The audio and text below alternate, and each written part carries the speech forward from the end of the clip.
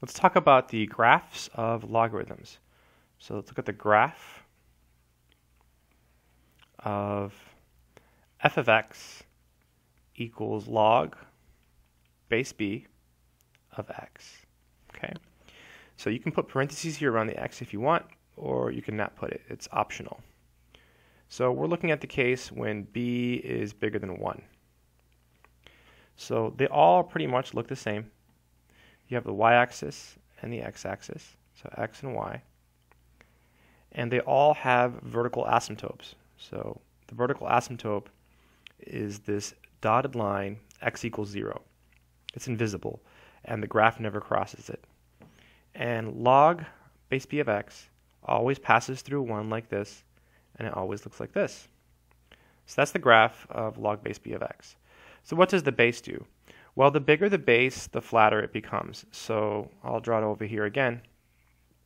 Say we have the vertical asymptote, and I'll draw various ones so you see. So like this might be one log function, and then another log function might be this one. So this one here has a bigger base. So the bigger the b, the flatter and flatter it gets, right? It just keeps getting flatter and flatter and flatter. Okay? But they all have roughly the same general shape as long as the base is bigger than 1. Okay, let's do some simple examples of graphing. Say we had f of x equals ln of x minus 3. So whenever you see ln, the base is e. Okay, this is base e. And so just like all the other logs,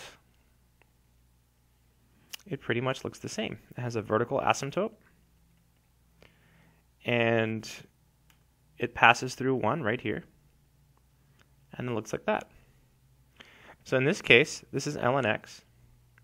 This one here is ln x minus 3. So whenever you subtract the number from the 3, it's backwards. It's right 3. Right? If it was this, if it was x plus 3 like this, it would be left 3. If it was ln x plus 3, it would be up 3. And if it was ln x minus 3, it would be down 3. But when it's in parentheses like this, it's being added and subtracted to the x, so it's backwards.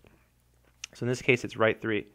So you would take your graph, and you shift it to the right by 3. So your vertical asymptote is at 0, so it goes right 3. So 1, 2, 3. And then your graph, it's at 1. It crosses at 1. So it'd cross at 4 now because you're going right 3. So it looks like that. And that's it.